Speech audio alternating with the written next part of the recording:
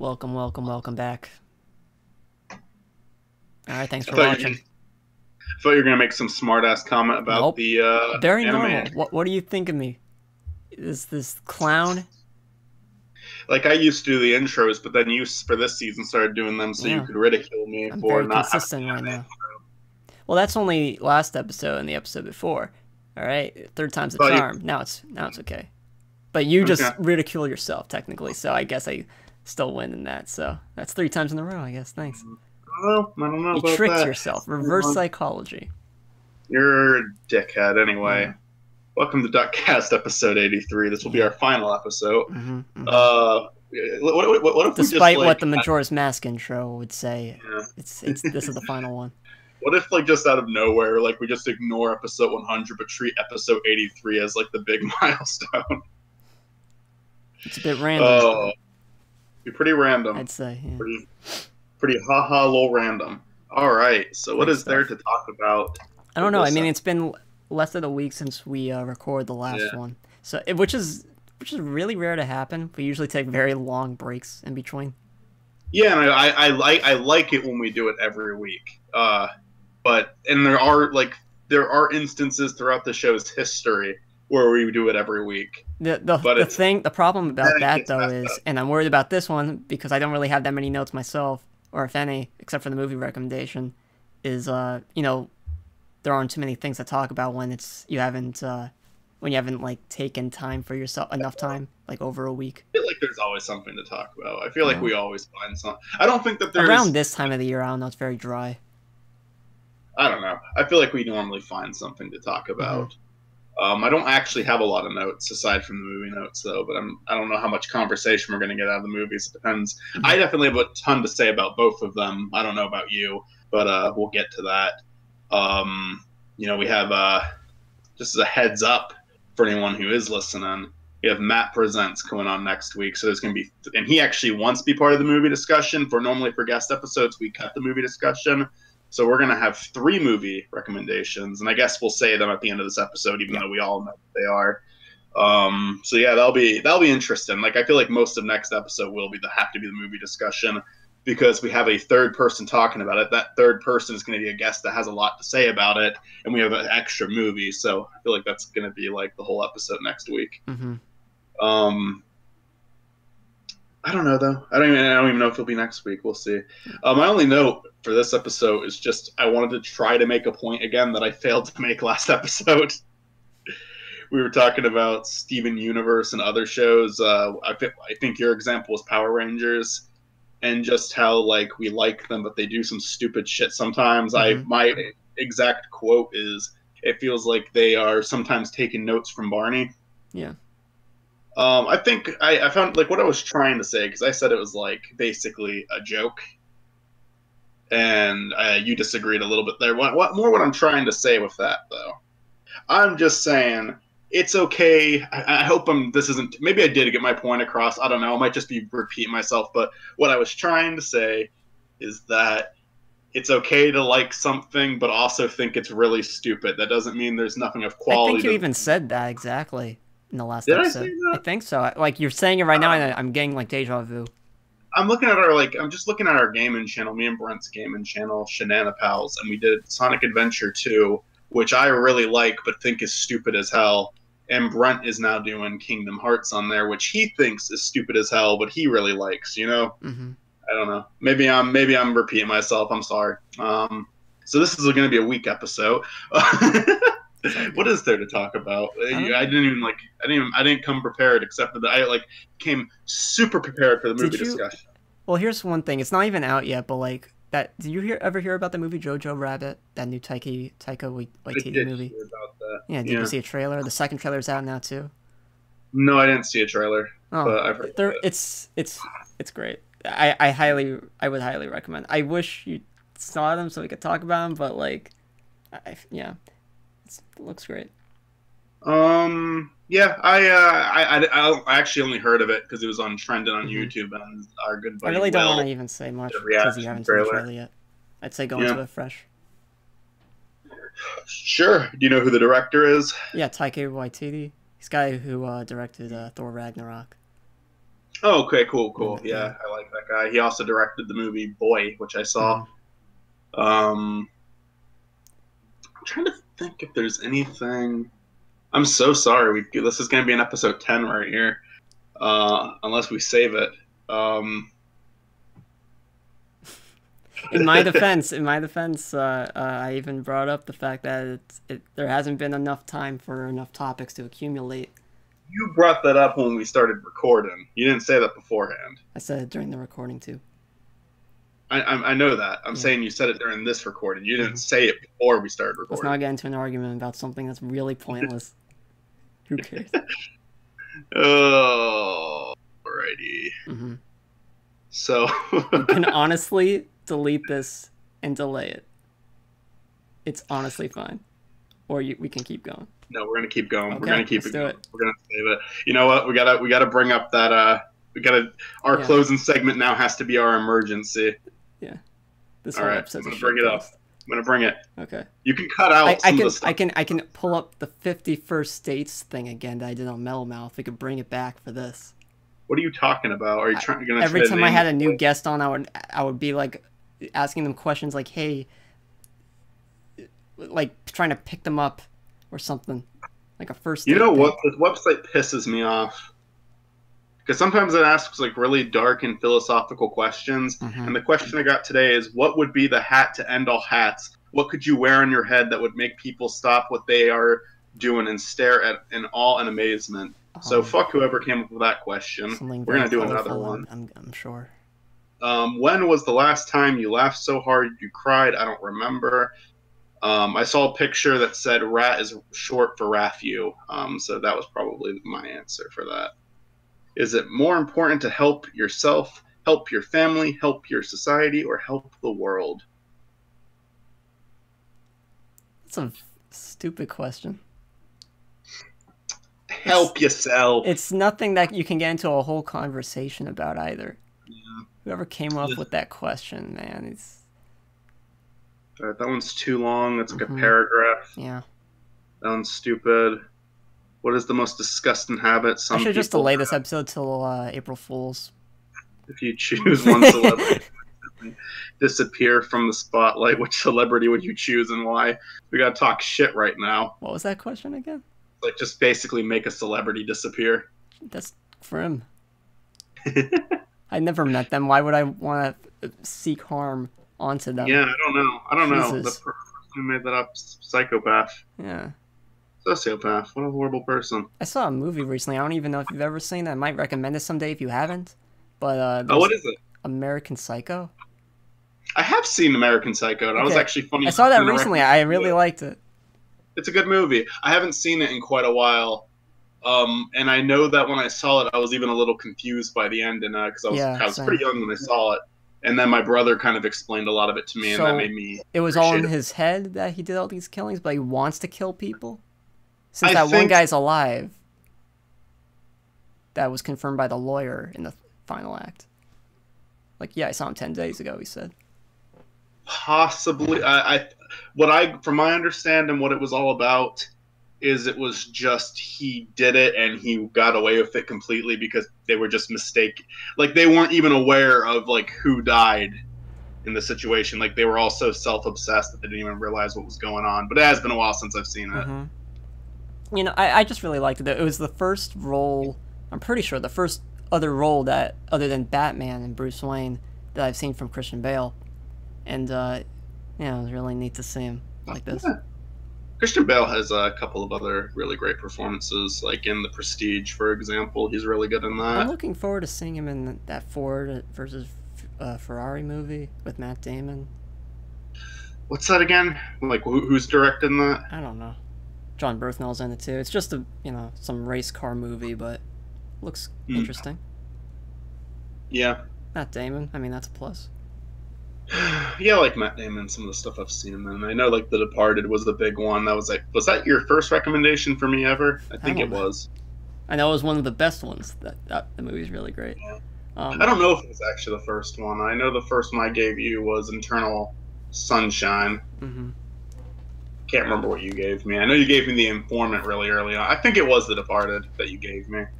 Other than Jojo Rabbit and that Ford versus Ferrari movie, like, what other movies are coming out? Because I know there are a bunch that I'm planning to see on, because I know they're probably going to show up at, like, the Oscars or something. And I gotta be prepared, of course, not be the one that's only seen one of the films at the Oscars. We got Once Upon a Time. I feel like there's a chance Once Upon a Time, yeah, that I've seen. That might get some Oscar buzz. Hustlers right now is apparently one that's like getting a lot of talk. It does not look like something I will enjoy, but I might give it a chance. Even Chris Stuckman, who's like the nicest film reviewer ever, he gave it like a C+. There's this guy who gets recommended to me. I'm not subscribed to him, but he had this video where he was talking about films that we're probably gonna see at the Oscars. And I know he had a bunch in his thumbnail. Let me just see if I can refresh my memory here. The Oscars last year were really rough. Oh, that's a Wonderful Time in the Neighborhood, the Fred Rogers movie with Tom Hanks. Yeah. In that. There was a documentary about him. I want to see that too. Yeah. Nominated for last year. What a badass Fred Rogers, by the way. Just putting that out there. Tom Hanks is a very Joker. beloved. That's probably going to be at the Oscars. I don't know about that. Maybe. They're making it very artistic-y. You know. Yeah. I mean, apparently it does. From what I'm hearing, it doesn't suck. So. Yeah. When is it coming out? I don't know, but like some people have seen it. Uh-huh. There's been some early press reviews of it. I've heard some skepticism too. Like I remember, I was at Publix a few months ago, and like the bagger, this younger dude, we were talking about it, and he wasn't interested in it, just because it's not the right kind of Joker that he wanted or something. I don't know. I'm optimistic. Some people, I feel like it's like, it's just another different take on the Joker. Like it's not really what the character is. I like the idea though of like taking away the character of the Joker, like the past of the history of the character. It's a movie about how society kind of breaks a singular person down into this psychopathic state. Yeah, but I feel like the Dark Knight did that already. Mm-hmm. But I mean, you know, I'm not excited for it, but you know, Joaquin Phoenix is an amazing actor, and I'm looking forward to see what they do with it. Mm-hmm. I mean, I just contradicted myself. I'll see what they do with it, I should say. Yeah. And I'm sure it'll be fine. People are saying, like I said, decent things about it. I'm not a big Batman or Joker fan, so that part doesn't really have an impact on me. But It Chapter 2 just came out. I know you won't be seeing that one. I will be. The Lego Movie 2 will probably be nominated for Best Animated Picture. Probably won't win. What is Disney putting this out this year in terms of animation? What if they had anything? I mean, they at what was it, Disney Expo, Disney whatever, they talked about Frozen 2 a bit, so I mean that's gonna be coming, right? Is that this year or next year? Like end of next year? I don't know. I mean, we only have one trailer. I don't know. It could possibly be this year. Frozen, It's still time to put out a second and third trailer, I'd say. Lion King will probably get something, even though it probably doesn't deserve it. I love Jon Favreau, but like that and the Jungle Book, like I didn't like him at all. When's Frozen 2 coming out? Frozen 2 is a 2019 movie, so it will probably win. Maybe. I mean, you never know. It'll probably. I mean, win. visually, Disney, I mean, it looks like they're amping it up a bit from the last movie. Disney gives themselves the Best Picture animated. Like they give themselves the animation award. I mean, technically Spider-Verse was Sony, but at the time, at least Spider-Man was part of the MCU, so it was like it helped them too. Seriously, I'm hearing like another rumor now, like Sony's offering 30%, but only Venom's in the MCU now. So I don't know. Like a never-ending giving 30%, people hope. Yeah, we'll take 30%, but you get fucking Venom. Yeah.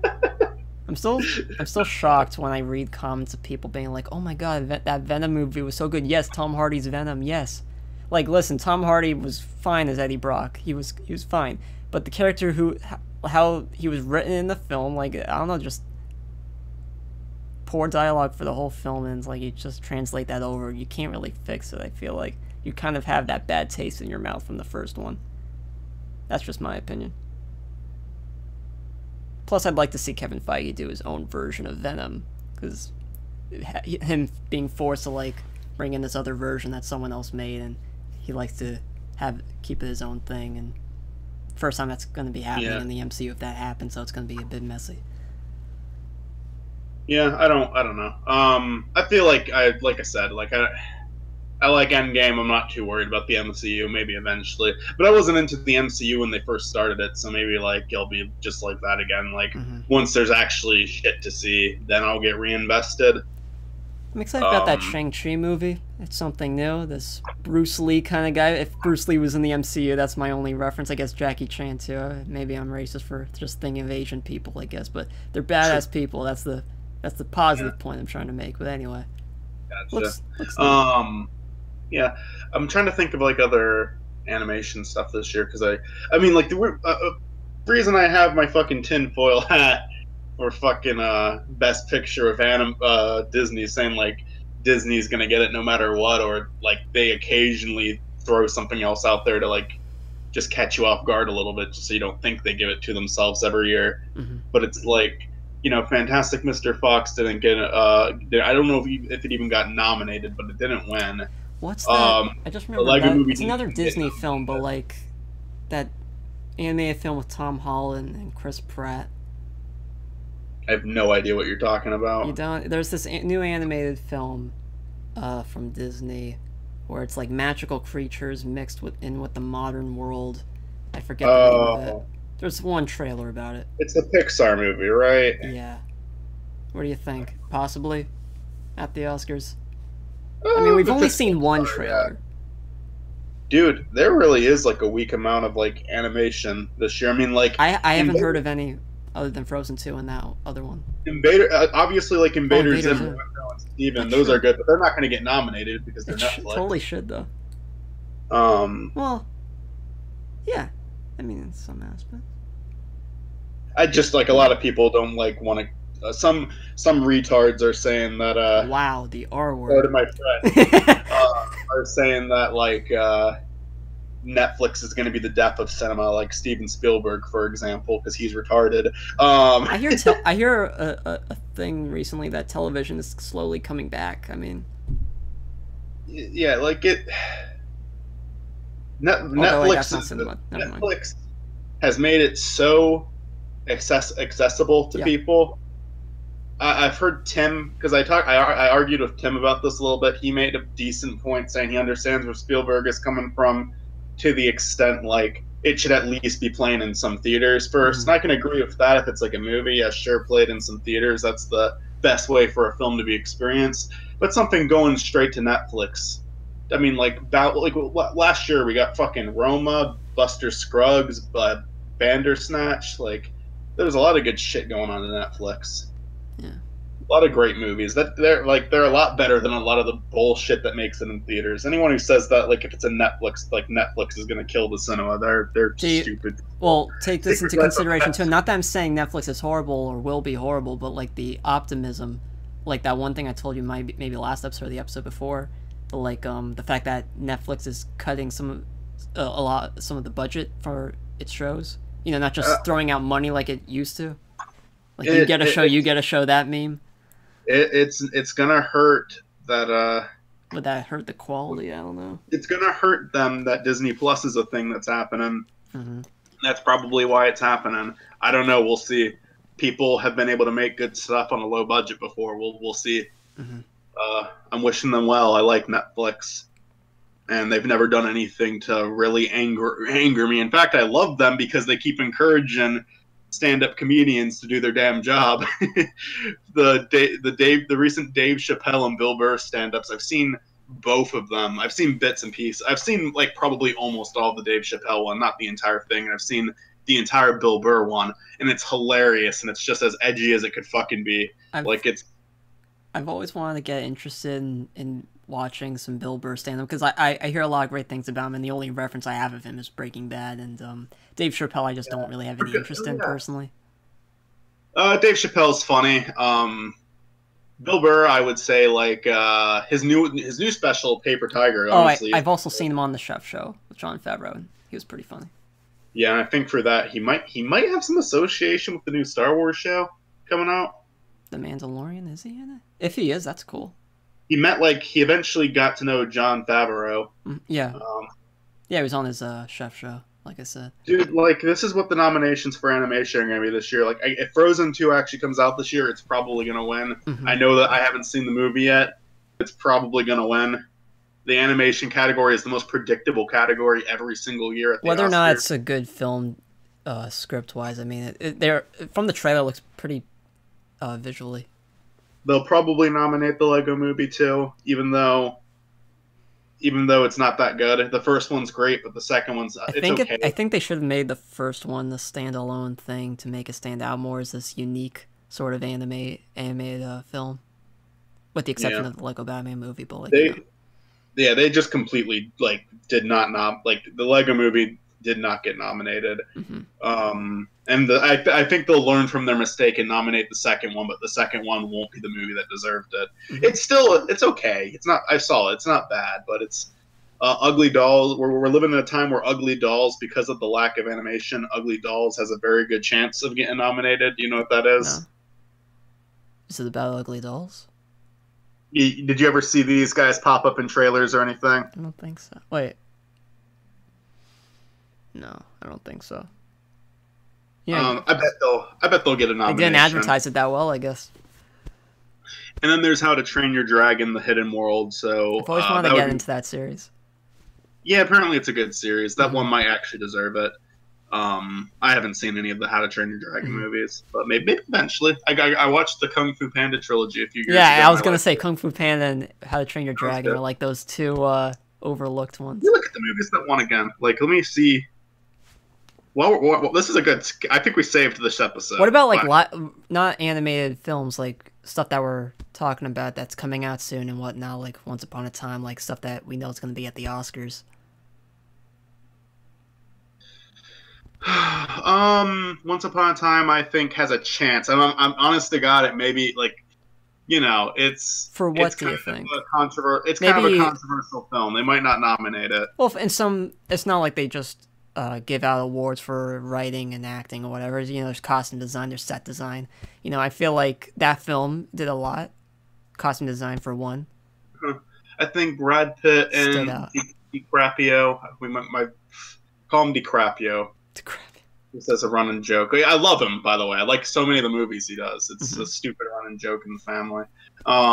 That's not even valid anymore because the person who made the joke up likes him now, but still calls him DiCaprio. That's awesome. I think they would be fine choices for Best Actor from what I've seen this year. I haven't seen a lot of good stuff this year, but it's the best stuff I've seen this year is the animated stuff. But I haven't really done a lot of searching. I have Rocket Man. I'm gonna watch Rocket Man soon. Oh, I never got to see Rocket Man. That's good. Yeah, I'm looking forward to it because apparently, unlike Bohemian Rhapsody, whenever they do a song, it's actually treated like a musical number, not just them in a studio recording the song. And that to me is a lot more interesting. Apparently, has a very dreamlike sequence to the whole thing. I'm looking at the Best Picture winners for every year. So last year, of course, for the animation, Spider-Verse won last year. That or Isle of Dogs would have been the right choice, so I was happy with that. 2018, Coco won, and its competition was Ferdinand, that Bull movie, and Boss Baby. Boss Baby clearly should have taken it, but 2017, Zootopia. What else was there in 2017? Moana was one. Disney pretty much pumps out all the animated stuff. Not true. Not true. Other than Spider-Verse. They nominate. No, I mean, okay, I'm looking at 2016. They don't list them all. Okay, you know what? I'm trying to find just everything that got nominated because that'd be okay. So 2001. We'll go from the very beginning. All right. Let's go through the history animation here if you're cool with that. Do it. Because there's a lot.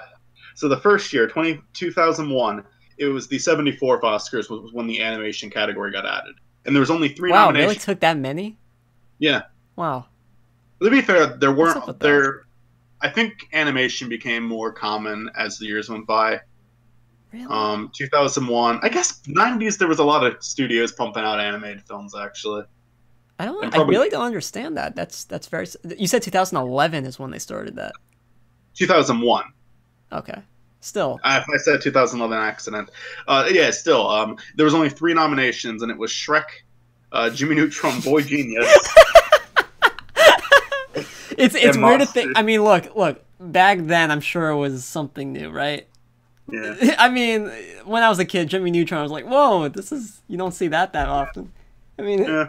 just nowadays, looking back at those films, it's like totally. Yeah, the animation's not very good. And then Monsters Inc. What is your prediction on the winner? I mean, just looking from like 2019 back, I mean, Monsters Inc. comparing those 3 looked the best. But was what? Wait, what? Shrek won. Okay, I'd say that's second best. But like, I like Shrek. what?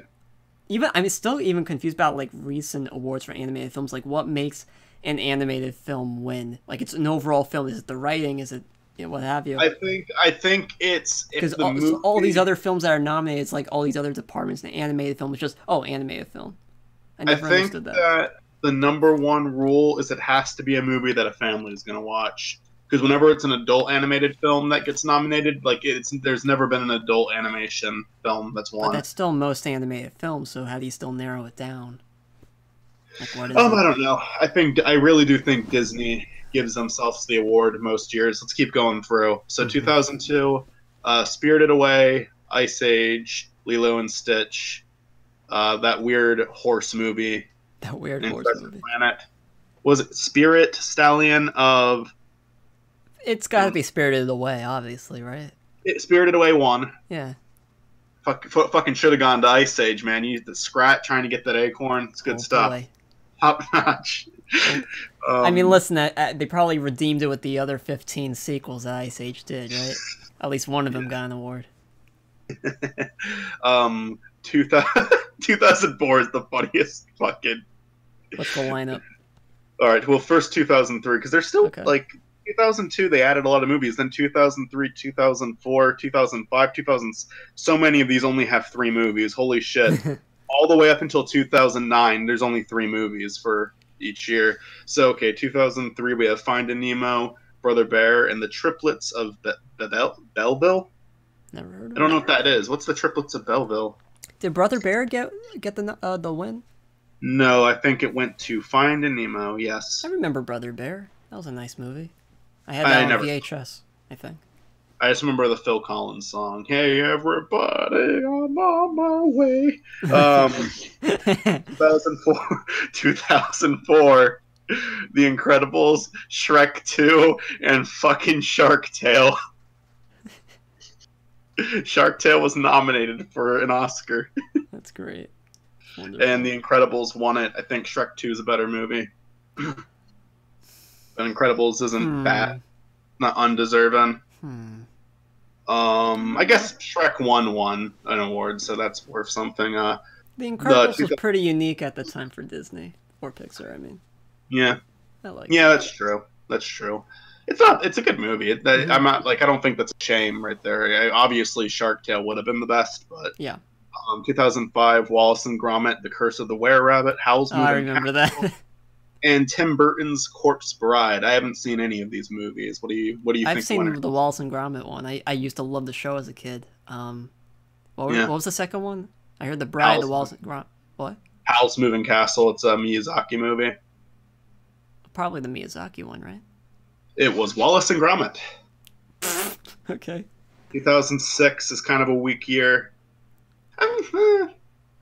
It's Happy Feet, Cars, and Monster House. I kind of like Monster House. Monster House, yeah. I remember being a bit scared of that film when I was a kid. It was I think the creepy. And that animation too. I remember that was the first time I saw the motion capture suits being used for that animated film. I was like, "Whoa, what is this? It looks so real. How'd they do it?" And it was a behind better the scenes attempt. It was a better attempt, and then they kind of fucked up with their future attempts. Still, at the Happy time, Feet. something new, and it was really interesting to look at. Yeah, they kind of made it. I feel I like they had kind of never made seen it. motion capture like that before at that age. I was blown away. Yeah. Happy Feet 1, 2007. I don't know about Happy Feet. I Happy saw it when I Feet? was a kid. I don't Yeah. know about I that don't I one. don't I don't I don't know either. I saw it when I was a kid. Uh-huh. I don't really know what I thought about it, honestly. I can't even really remember Wait a much of it. minute, didn't that film end with a live action ending with real people and stuff? I remember that ending. There was some stuff like that. That's not a fully animated film. Liars, that shouldn't have won at all. The croc the crocodile hunter. I know that was one of like the last things he was involved with before his death. What's his name again? Steve something. Steve. I feel like an asshole for not knowing. Steve Irwin? Irwin, probably. That was Maybe. probably it. Yeah. IDK. 2007, Ratatouille. What the fuck is that? I know what Ratatouille is, but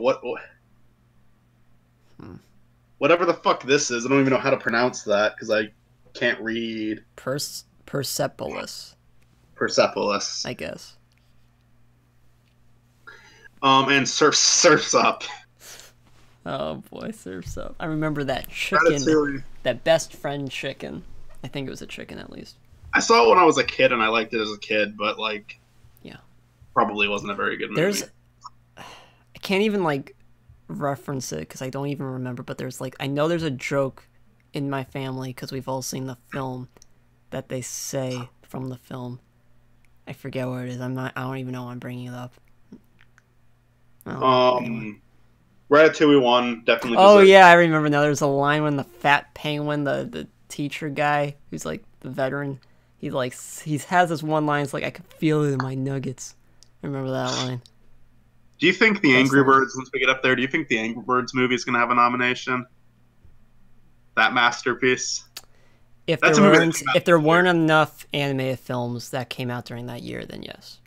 Yeah, there's 2017. The animated films were really weak. Because like recent years, again, like it's hard for me to like even hear about an animated film coming out. It's very rare. 2008 we have.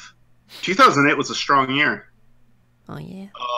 It was Wally, Bolt, and Kung Fu Panda. I mean, Kung Fu Panda was the best one. Bolt I actually like. I only watched it once, but I liked it. I thought it was cute. And Wally's good too. Wally's definitely like the first half of Wally is normally what's praised. I don't really remember having an issue with the second half, but those are good movies. Kung Fu Panda didn't win. Wally won. I think Kung Fu Panda. Just to go with the meme, Wally should not have won. 2009, there is Up, Coraline, Fantastic Mr. Fox, Princess and the Frog, and The Secret of Kells. 2009 was an awesome movie for animation, but it just I feel like movies. But it wasn't like some great movies. Great movies weren't nominated in 2009. Like I think Mary and Max is 2009, and I think that should have won, but it wasn't even nominated. Did Up win? Yeah. Yeah. Fantastic Mr. Fox, I think, is better than Up, but Up is probably the second best on here. I put Coraline underneath Up. And then The Princess and the Frog I never saw. Secret of Kells, I don't even know what that is. 2010 is Toy Story 3, How to Train Your Dragon, and The Illusionist. What's The Illusionist? No idea. Can you take a wild guess on which one of those won? Toy Story 3, probably. Yeah. They do often give a nomination to a foreign animated film. Mm-hmm. Give them that. Rango for 2011's Rango, A Cat in Paris, Chico and Rita, Kung Fu Panda 2, and Puss in Boots. All of those films, most of them I haven't even seen except for Kung Fu Panda 2. And Kung Fu Panda 2 is pretty good. Yeah. Kung Fu Panda I like. Wasn't it the best of the three, I think? I think I like the first one the most, honestly, but like I think the second one, I like the second one, but I felt like the pacing was kind of weird, I remember. Like it almost felt like the entire like middle of the movie felt like a TV show episode to me rather than like a big cinematic movie, but then the opening and the closing were really strong. Rango I started watching one day and I got out of it because Rango is that Johnny Depp iguana movie, right? Visually I think it's a cool movie, like a really cool movie.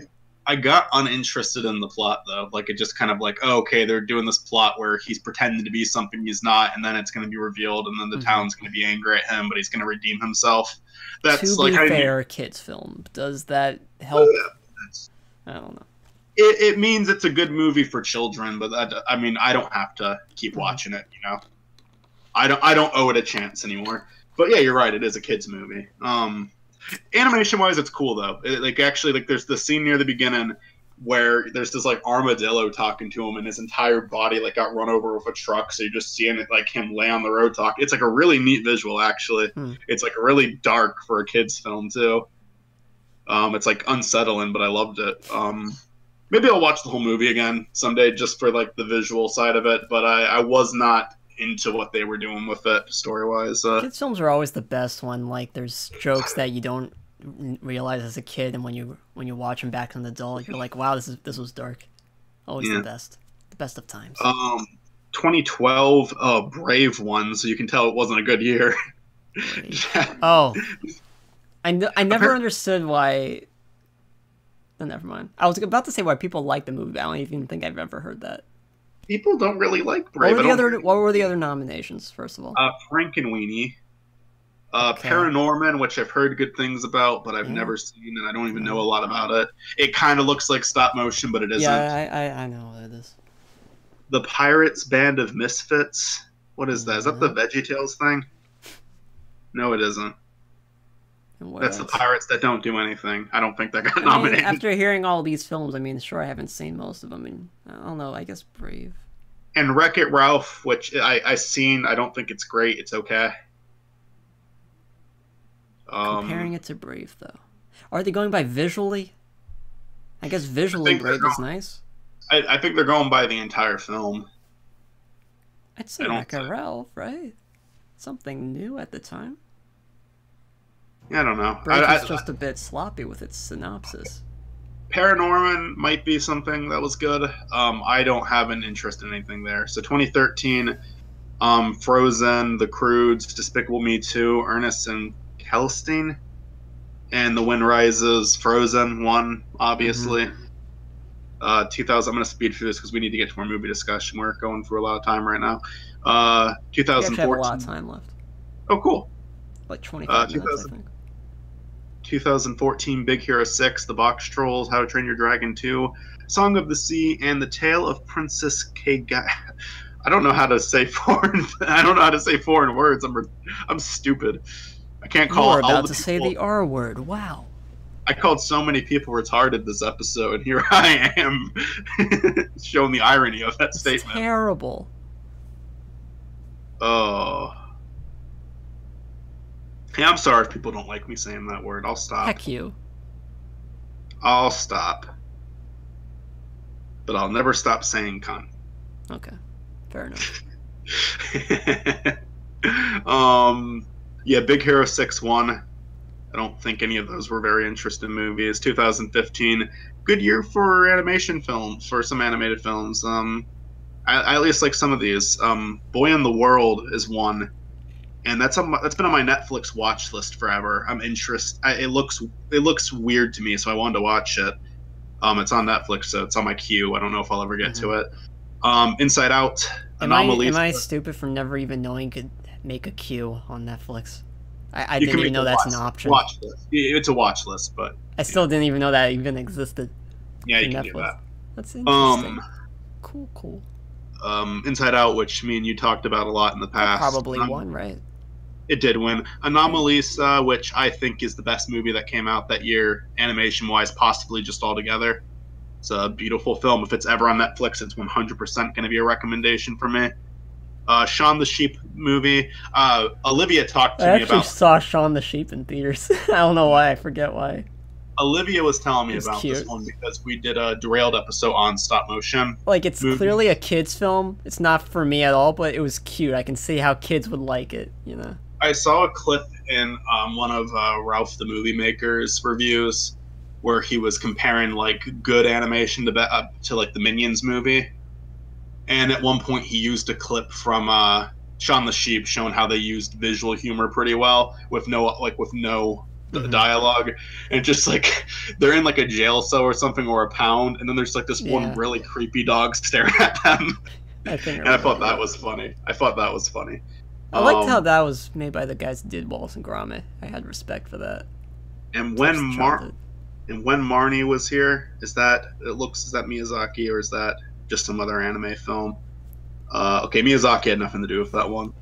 I don't know if it was Ghibli or not, but Miyazaki wasn't involved. 2016, Zootopia, Kubo and the Two Strings, Moana, My Life as a Zucchini, and The Red Turtle.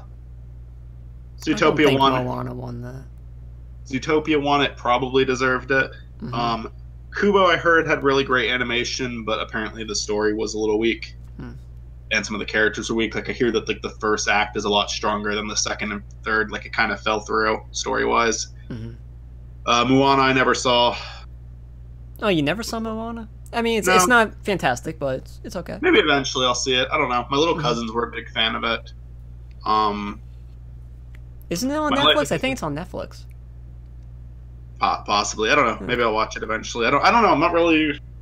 Zootopia, I was curious about. Moana, not really, but maybe I'll watch Moana. My Life as a Zucchini, I did see. I just watched it one day on a car ride. I've never even heard of that, and the name sounds fantastic. It's a stop motion film about an orphan, and okay, I didn't expect that. All right, it's nothing. I don't know. Like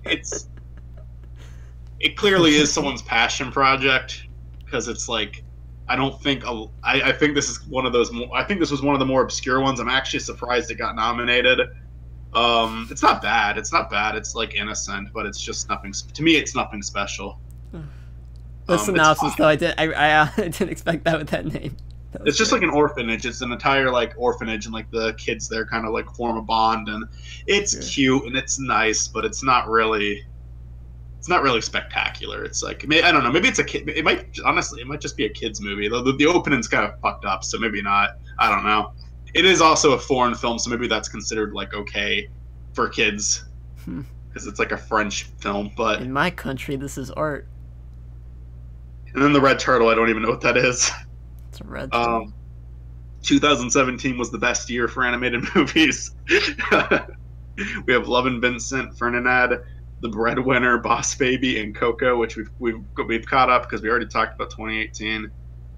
But yeah, that was a segment. Woo! We saved the episode.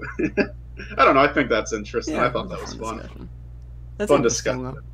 Yeah, maybe other episodes. If we're ever like running out of, if we ever like hit a stump like that again, we'll make it our backup plan to pull up the best pictures just for live action.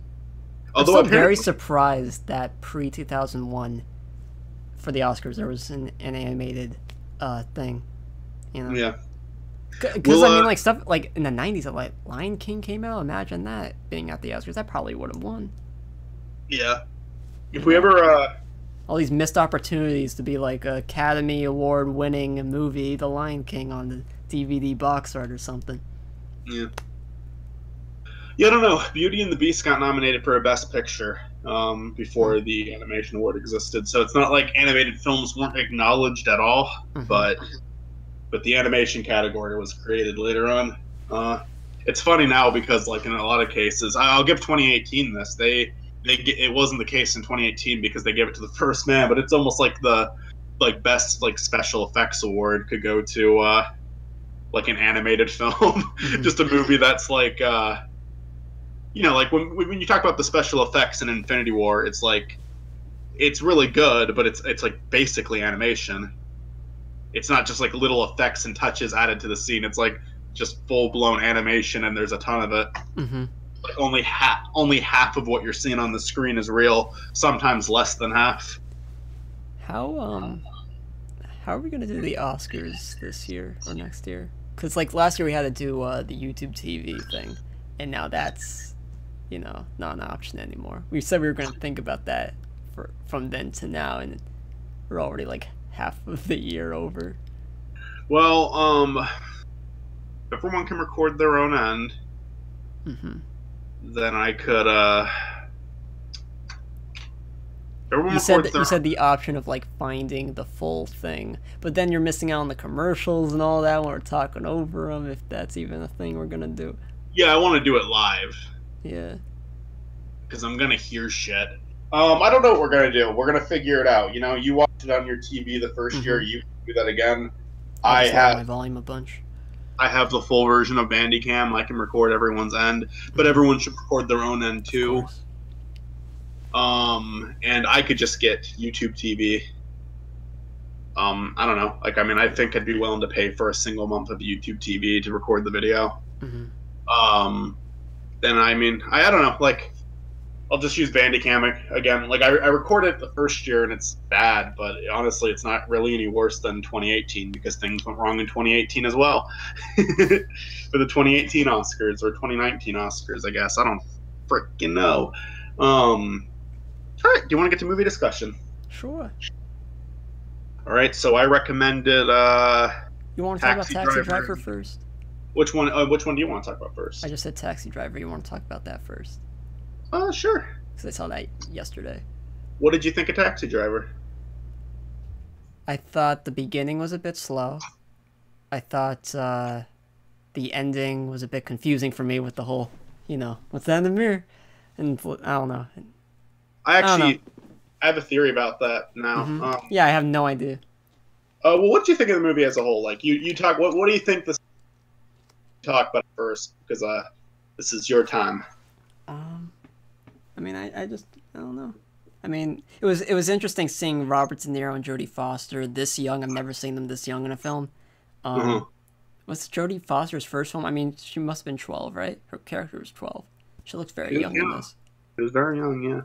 Might have been her first film, I don't know. But yeah, I mean, they did great. I think the idea of it was fine. I think technical-wise, there was some problems, like there was one shot in the first act, he's walking down the sidewalk, and like it should have just been one continuous shot, but like faded into the same shot, but him closer up, just continuing walking. I don't know. It's like, I don't know.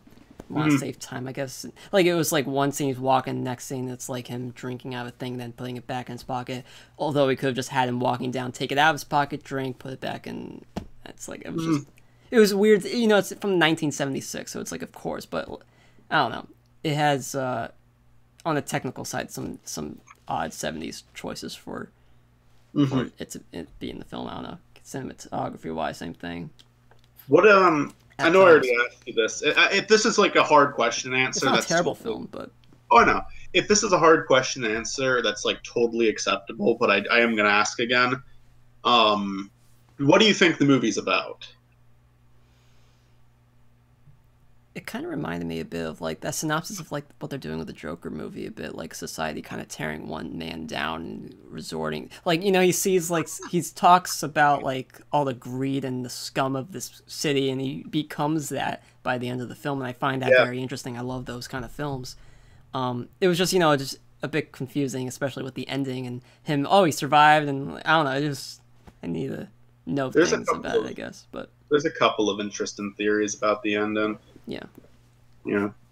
But yeah, just the world tearing him apart, and this breakup that he had of this potential life with a nice girl he could have had, and just having that being slipped away, and to have that start his downfall, found that very interesting. And all the little things he was able to do, like with the mechanism he made for his arm, like really smart dude at the same time, which is odd because he also said he had very limited school background. Education, so I found that maybe is that out of character for him, you think, being that smart to make these kind of things and being very creative like that? Or how smart do you think he is? I mean, I can't do anything like that. I couldn't have thought of anything like that, and to have it work like as well as it did. Not just with the arm thing, a bunch of other stuff. Yeah, he's an interesting guy. The number one thing I'll say about him is he is the biggest contradictor ever. So I'm gonna talk about it a little bit. I'm gonna try to keep it down a bit, just because I don't know if you would ever consider rewatching this movie again. I watched it the first time a few months ago, and I liked it, and I was interested in like looking more into it, like the behind the film. And then I recommended it to you, but I was like thinking just a few days ago, I'm like, what the hell am I going to talk about when we're talking about this movie? Because I don't even know how can I expect Zach to say anything if I can't think of anything to say? So I actually rewatched it. Often when we do the recommendations, we don't actually rewatch the movies we suggest. Maybe we should, but often we don't. And I got a lot more out of it this time, and then I even watched like someone's analysis video on it. And I'm going to credit that person right now because I'm going to repeat some stuff he said. The account is called Chriswell. I'll send you a link. You should write a note down because this should be in the description of this video. In one word, Chriswell? Yeah. And I think it's C-R-I-S, well. Oh. No, wait. And it's a really, it's an hour-long, within 2 parts, it's an hour-long analysis, and it's really good. And it, really gave me some new perspective on the film that I also got out of watching it a second time. You want me to recommend the video or the channel? The video. I'll send you a specific link to the video after we record. This movie went from being what I thought was a good movie to, honestly, I think it might actually just be in my opinion, a masterpiece. Because there's so much to this guy, and I think you got his character down perfectly. It's almost hypocritical. He hates all of this stuff, but he becomes the very thing he hates. Mm-hmm. But he's hypocritical, and he contradicts himself throughout the entire movie. It's just very interesting. There's so many details that this guy goes in this analysis video, and I'll name a few, but I'll let you see the video. I liked the other contradiction too of him supporting that guy running for president, not really caring for him. Honestly, I think he cared about him at the time when he was dating the girl who cared about him. You know what one of the biggest ironies of that is, actually? His first plan is to kill him, but it backfires. It fails, basically. His second plan is to save the girl, but he's not really doing it for her. He's doing it for himself. He wants to kill someone. That is something that he's accepted. I also found this movie a discussion bringer, or bringing up the discussion of gun control. Him being very obsessed, watching TV with the gun always with him and always practicing with it. He's very obsessed with guns once he gets his hand on. Once he gets his hand on it, and it's funny. There's something I actually want to bring up about the two. So many things I want to talk about, but again, I'm going to try to keep it down to a minimum, just because maybe eventually we'll rewatch it and then we could have a better discussion on it. But that's completely up to you, obviously. I think that when I was saying with the contradiction, the irony is if he's considered a hero by the end of the movie because he kills these guys that were holding holding this girl there. If his first plan would have worked, he would have been seen as the exact opposite. That's interesting.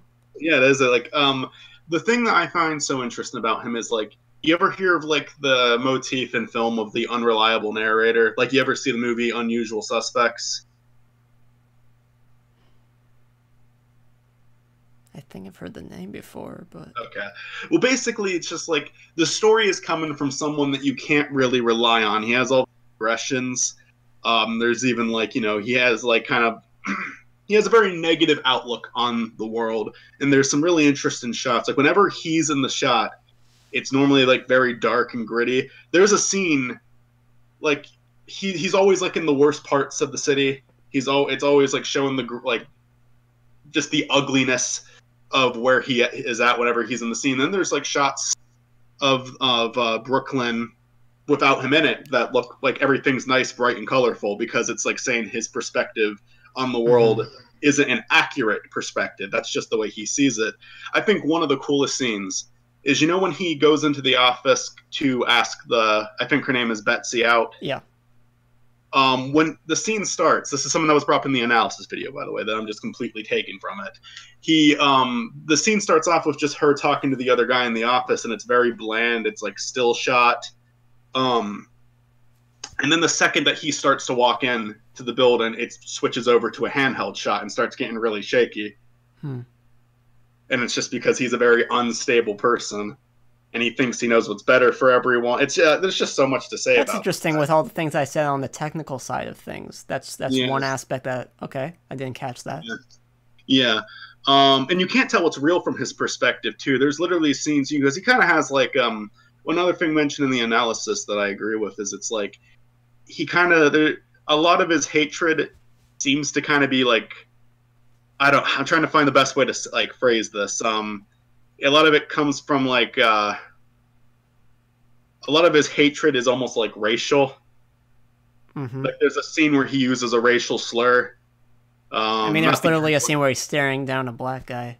Yeah. And there's these scenes where he's where there's like this group of black people kind of give him a dirty look without any explanation. That's why. And like, yeah, and like one, you know, like an interesting thought there is like, what if they're not even looking at him that way? What if that's just his perspective? Because he's always on edge, always paranoid. One of the most famous shots of the movie is this shot where he pours something into his water and just zooms in on the cup bubbling. Do you remember that shot by any chance? I thought you were going to say the scene at the movie theater where he's doing all these things with his hand or something. I remember saying that a bunch. But I don't even remember the scene you're talking about right now. Well, basically, he just pours something into his water. He's about to drink it, and then he starts staring at the cup. And it's like this really creepy scene, like this really tense, creepy scene. And my mom's calling me. Hold on, cut this part out.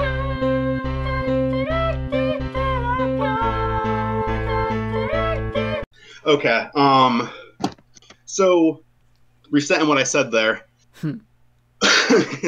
There's that scene where he's looking at he pours something into his cup and then it starts bubbling. He looks at it and he looks really concerned, and it's like this really intense, anxiety-driven scene. But it doesn't need to be. He literally takes nothing and makes an issue out of it. He is so paranoid. He sees nothing but negativity in the world around him, and you don't know what he's really thinking. But for some reason, like this cup of water where he just poured this thing into it, he has found some reason to make it something creepy, found some reason to create an unsettling situation out of it. Like something's wrong here. And you don't know what it is. Like, you know, what is he thinking? Does he think someone did something to his drink? Does he not think he should drink it? But it's just... So with all this being said, I'm thinking now, so the ending with him looking in the mirror and thinking he saw something is just his paranoia, and the whole message really is just this... I think a big... That's a... Yeah, maybe. Well, say that again. The ending with it's just his paranoia, and the whole idea of the movie is just a bit talking about paranoia. Potentially, yeah. I think it's like a little more than that, though. Again, I'm trying to. It's hard to summarize my thoughts on this. This could be a good conversation one day. Watch the video if you want. We do have to move on to Jackie Brown very quickly though, because we're running out of time. Actually, he's someone who sees the world as a very disgusting place. He sees other people as disgusting people. He hates humanity, but he thinks he's completely in the right.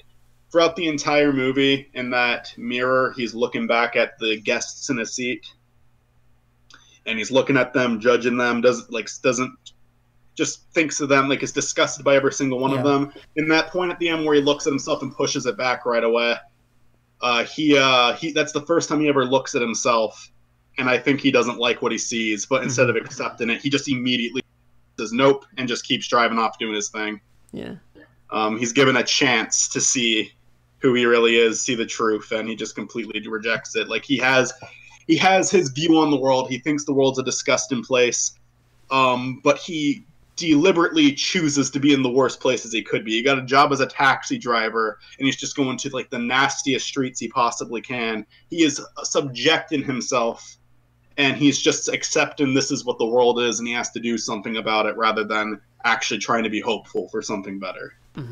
It's a very interesting character study. I'd recommend watching that. If you don't want to watch the movie again right away, that's fine, but I'd recommend watching that analysis. And I don't think I did a great job explaining it, but I hope I went for a few points. Let me look at my notes real quick. Still emphasizing it. It's all good. Yeah. There is, like, going back with, like, the cinematography, there's, like, a really cool scene. You know when he's, like, buying the gun? Yeah. With the other criminal? That's, like, one of the most clean scenes that he's in. It's, like, one of the nice, like, the one with, like, the best light in, like, the most... It's the brightest scene. The camera is stable. It looks very, like, nice. And it's when he's talking to another criminal, like someone that he's supposed to be disgusted with, someone that he's supposed to hate. And again, it just kind of shows how big of a hypocrite he is, like just how blind he is to some of these things. But yeah, I think it's excellent. I'm not ready to give it a 10 yet. I It need definitely to gives me a learn new more. view on the movie, though, make it thinking Yeah. it's pretty okay to, yeah, it's a good film. It's a character study more than anything else, and I do think that the main character is the only like super interesting character in the film, but it's like he's the only one who's supposed to be interesting. He's the only one that has significance in this fucked up It's story. kind Not of the only like one American. who It's makes kind of like sense. American Psycho, where almost every single scene is with the main character focused on them. I do kind of get American Psycho vibes from it. Yeah. Well, I just mean like I don't know if you noticed this with American Psycho. Most of the scenes in that film, the main character was in every single scene, in almost Yeah. every single scene in that film. Like it was almost Yeah. like that with this film too. I noticed. Yeah. Yeah, but I really like it. It's like I'm gonna say a 9 out of 10.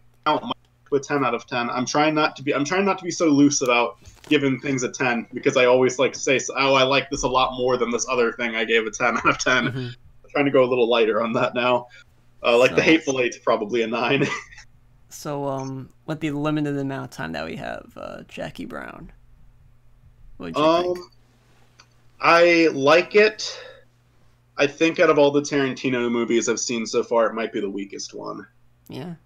And Wait, I do really? like it. Yeah, and honestly, I did like I talked with him and Matt a little bit about it before getting this call, and I don't know about Matt. I can at least say Tim, like he said, he highly disagrees with me. So I'm not like clearly there are people who really love this one. I think like most of Tarantino's movies, it's just a movie where you're like following a bunch of characters, and you got to really like the characters to enjoy the movie. I really like Ordell, Samuel Jackson's character, a lot. I thought he was funny. I thought he was an interesting antagonist. Not one of his strongest characters, probably even his weakest out of the Tarantino movies I've seen him in. But still good, still really interesting, still a good sense of humor, like a fucked up sense of humor. But I mean, there are some like truly shocking scenes with him. Like one of my favorite parts of the movie is when he goes to what's the guy's name? The first guy he bails out his like apartment and gets him to go gets him to go into the trunk, saying this is what we're doing. Like, honestly, like he sells that friendship so well that I honestly. Maybe it was obvious to other people, but I honestly did not expect him to pull the trunk open and shoot him a bunch of times. Like, that actually surprised me. I'm like, shit, this is a scary character he's playing right now. I really like... What about Jackie Brown? There was the scene when, like, she's talking to him in the dark in her place, and, like, that was a scene when she started to fight back. I'm like, wow, this character's badass, and throughout the entire film, I'm like, whoa, she's great. I think she's an excellent character, too. I thought she was very entertaining the whole time. She is kind of a badass. She's also very charismatic. You like listening to her talk. She's a very likable person. My issue comes from characters like Lewis and Max, who get a lot of. Well, Lewis actually doesn't get that much. Like Robert De Niro's character Lewis, to me felt pointless. Like I feel like you could take him out of the story without it doing anything. I hear you. And Max was important for the story. That's the the bail. Yeah. What's the job called? Bail bonder? Or yeah. And he I just thought he was like the dullest character, honestly. Like he's not a bad guy. I like the actor.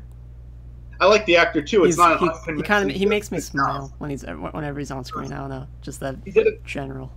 He did a good job, and maybe he'd be a relatable character to a lot of the audience members. Because the only thing with like him, I feel like he's a weaker Tarantino character. Because he's not very expressive, and his whole thing is, I don't really like my job. I've been doing it too. Tired of it, and he likes this girl. He's attracted to Jackie Brown. Those are his two big character traits. He's very agreeable. He doesn't talk that much. I just wasn't that interested in him, and he gets a lot of time. And I also think that this movie as a whole, like compared to other Tarantino movies, it felt like kind of like on a smaller scale than anything else he's ever done. Like Reservoir Dogs, it's a little smaller scale, but it's his first movie, so it kind of has that. Pulp Fiction was a big step up. I think The Hateful Eight, I don't know, like to me The Hateful Eight just had every single character except for the ones in the second to last act are so fucking memorable. So fucking memorable. Once Upon a Time in Hollywood, I thought they were all really strong. This one, it was those two characters I really liked, and everyone else.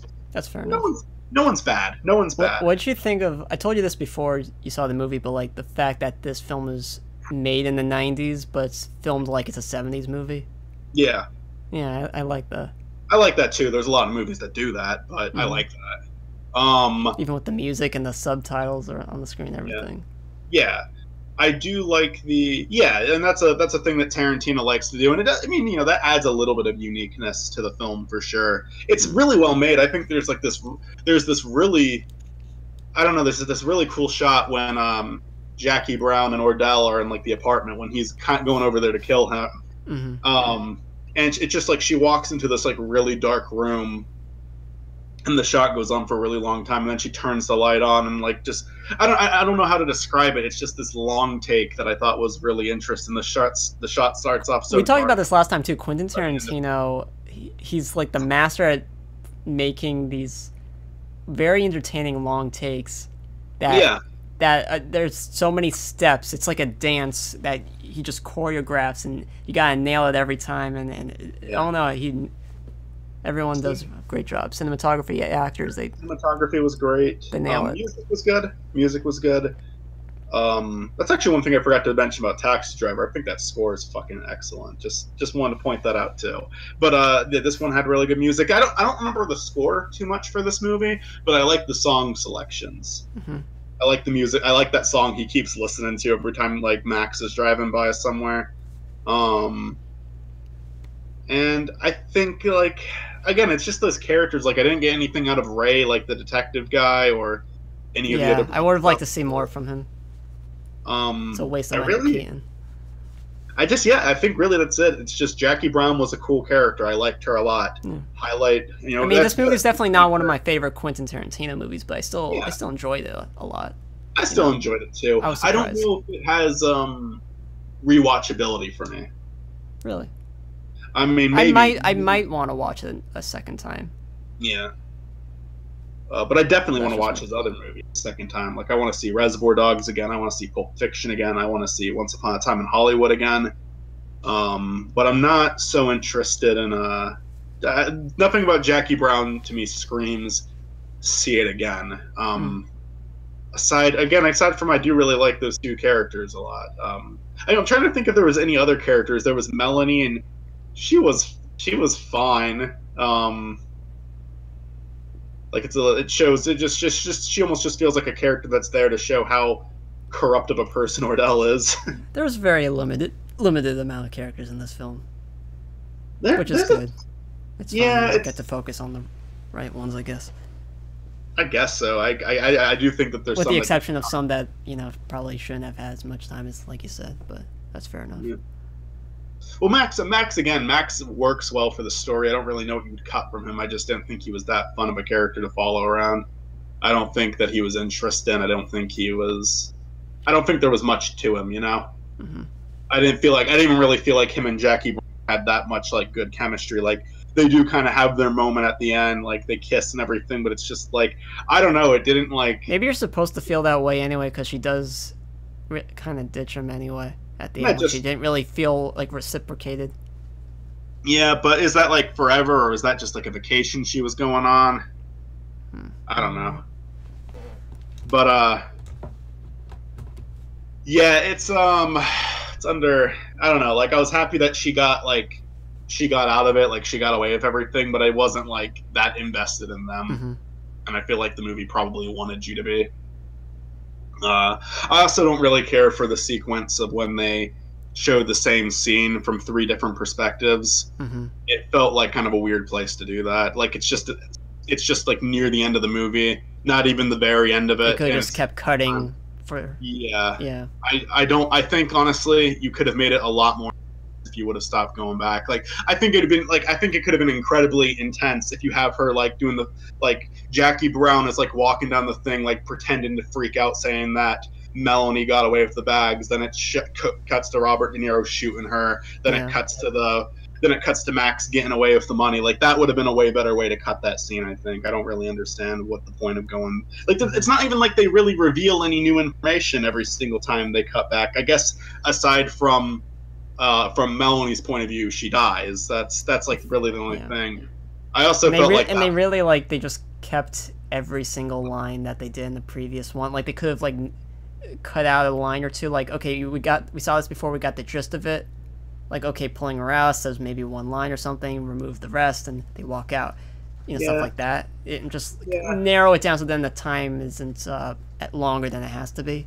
Yeah, because again, it didn't like it wasn't like they need Perfect to extend the editing in that scene for sure. It was 2 hours and 30 minutes long. You could have shortened that a little bit. That would have been a good way to shorten it. I also do have to say, and again, I'm like, I do like this movie. I know I'm getting kind of negative. I'll think of stuff I like about it after this, and if you want to say anything else about it, go ahead, because I have been talking for a while. I apologize. I probably won't, because we got to end this, but... well, I do think them kill like the way he just kills Melanie. That to me felt like most of the time when Tarantino does something shocking in one of his movies, I actually do feel like there was a point to it. There was a purpose. To me, it just felt like he was trying to be shocking. I don't think there was like really a point to that. I don't know, like what was the point of that? Like Robert De Niro just gets angry and shoots her. I guess I guess Robert De Niro's character is kind of unstable. He normally acts calm, but he just did that. But we don't fucking know a lot about this guy, so it's not like it's that like leaves that much of a mark. Yeah, it's kind of forced. Okay, I'll shut up. Is there anything else like you want to praise about the movie? No, nothing really to praise. I mean, it's okay. I just, it's the last Tarantino movie that I know of on Netflix that I want to recommend, and I do think it was worth the recommendation. Don't get me wrong. Like, actually, I do like it. I'm glad I watched it. I think that the first 30 minutes were super entertaining. Like, I was actually really into it the first 30 minutes, and it got, and then it kind of had its ups and downs. But I still liked it all the way through, and I do like. I like the ending aside from I didn't really feel like I got much out of Max, but I like Jackie Brown's ending. I'm happy she got out of it. I was rooting for her, and they found a satisfying way to do it. Yeah, good movie. Thanks for listening to us talk about stuff like we do. Yeah, probably like a 6 or 7 out of 10 from you for Jackie Brown. I don't know. That's fair enough. I'd say the same. Cool. So, next episode, Matt will be on, and the movie recommendation. So my recommendation is The Wolfpack, which is on YouTube for free. It's a 2015 documentary about these kids who, I won't even say it. They remade a bunch of... I most likely saw it a few years ago on TV with my mom. I remember. I talked about this with you. I know the story. I've seen the documentary. Maybe it's the same one or it's a completely different one, but I know the story. But I'm still willing to talk about it, of course. It's been a while, and I'd like to get refreshed, Yeah, I would found the story very interesting. It is a very interesting story, and the way that the film is made, I think, is very interesting, too. Like, a good story... A good story for a documentary is nothing if the filmmaker isn't doing a good job telling the story. And they did a really good job telling the story. Your recommendation, you want to say it? This one I've been holding off because at one point it was taken off of Netflix and now it's finally back on. Hopefully won't get taken off when you go to watch it next time. But The Imitation Game, a Benedict Cumberbatch movie, and I personally really liked it. Yeah, it's been a while since I've seen it, but I hope you enjoy it. I'm looking forward to it. I think you tried to recommend it to me last season, but it got taken down, and now it's back up. I don't know. I've never heard that ever happening. They take it off, and then they put it back on like a few months later. Like, what's up with that? Yeah, hi, Melanie. Anyway, see ya. All right, Mike's just gonna... Wait. Matt's suggested. Oh, right. I'm so sorry. You still recording? Yes. Okay. Yes. I got distracted because my sister just came in. Matt's suggestion is Kicking and Screaming, not the Will Ferrell movie, the 1995 movie. You texted me like the Will Ferrell movie. I've never even heard of Kicking and Screaming, the Will Ferrell version. There's which is the official name of it. It's underneath the title on the DVD cover, the Will Ferrell version, the subtitle. Will Ferrell edition. It's just the original movie, but they put Will Ferrell in it. Just they couldn't even hire him on. It's one of those deep fake things where they just have his face on there. Yeah. Quarter Visual did it. Did a great job. Yep. Yeah. All right, cool. Well, thanks for listening.